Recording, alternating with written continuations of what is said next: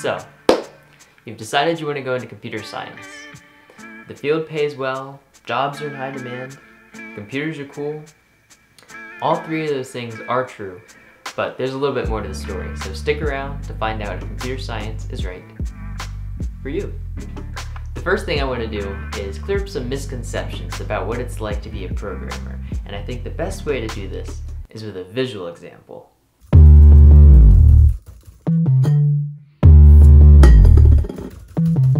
What do you mean use of undeclared identifier sum numbers? It's literally right there. It is literally...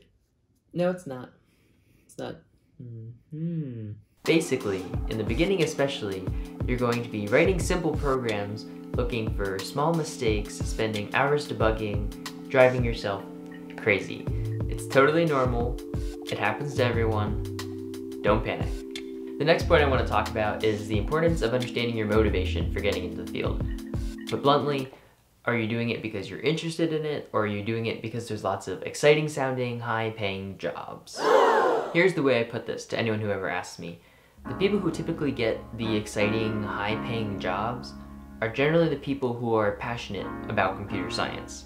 This is because these are the type of people who generally want to go the extra mile so that they really know their stuff. Realistically, if you're someone who's not that into computers and computer science now, you're not going to take the time over the next 4 years to master your craft, and that's going to make a big difference in the job market. Point number 3. What exactly do you think it is that computer science majors do when they get out in the workplace? The answer is that there is no single specific thing, but the reality for me, and probably for a lot of other people, is that I had no idea what the field was like when I started college. You'll likely do some software development, which will involve coding, but also debugging, source control, task management, team meetings, integration and test, and a whole bunch of other things. At most jobs, you're not just going to sit there and write code for 8 hours a day.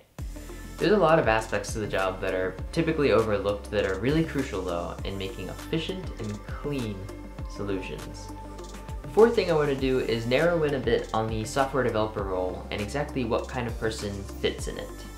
Sometimes it feels like a lot of people think that software developers sit alone in their cubicle, coding for 8 hours a day, not talking to anyone. We don't. Done well, software development is generally collaborative. People exchange ideas, they discuss the scope of the project, and they make plans so that they can work together effectively.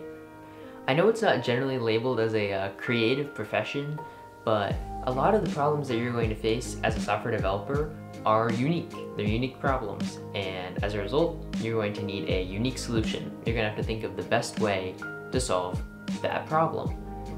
For example, your boss isn't going to tell you, Kyle, implement a map in C++ to associate a person's unique identifier with their email address. More likely, your boss is probably going to say something like, make sure you keep track of everyone's email addresses, and then you're just going to figure out the best way to do that, depending on your needs. The final thing is that you should be excited to do development, and you should be excited to learn about new technologies, languages, and development styles. I mentioned in my day in the life video at Georgia Tech that every day I try to do about a half hour of C++ reading, and honestly, I would love to do even more. I'm in the process of reworking my schedule, and I'd like to integrate my own development into every single day. I know there's a lot of people who don't ever want to pick up a textbook or code unless it's for a class, but I really feel that if you're someone who's going to excel in the field, you're going to want to do that. If you enjoyed this video, feel free to hit that thumbs up button.